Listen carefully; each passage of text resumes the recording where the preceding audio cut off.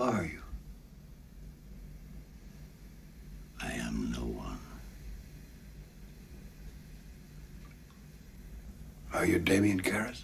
Well, the character, Father Karras, fell out or was pushed out a window in Georgetown and died.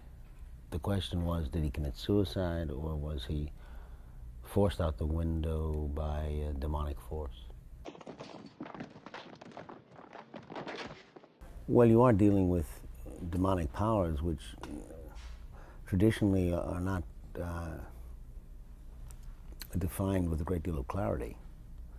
It is a kind of war between darkness and light, between the invisible and the visible. And exorcism has always been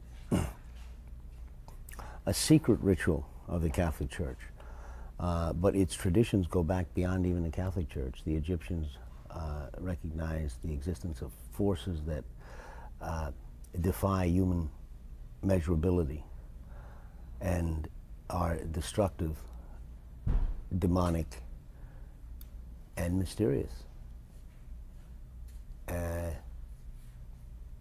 And today, the mental sciences, psychology, and psychiatry, seem to be bewildered, or at least confused and contradictory in their definitions of what would qualify for a profile of someone who is possessed.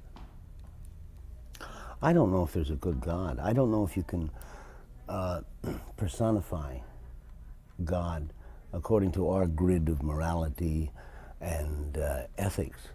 I believe there is a force. To attribute to him human characteristics, I think, is where intellectually it becomes divisive. The atheist has his faith, as do the Christians and the Muslims. And how they answer the question of the unequivocal existence of evil is due to culture and their own particular religious upbringing. But nonetheless, I think most people know that if you have good, that there seems to be another balance over there that is evil. And how you distinguish between the two of them, centuries of theologians haven't figured out, so I'm sure centuries of scientists will never figure out either. It's an enigma wrapped in a riddle, as the man said. The power of Christ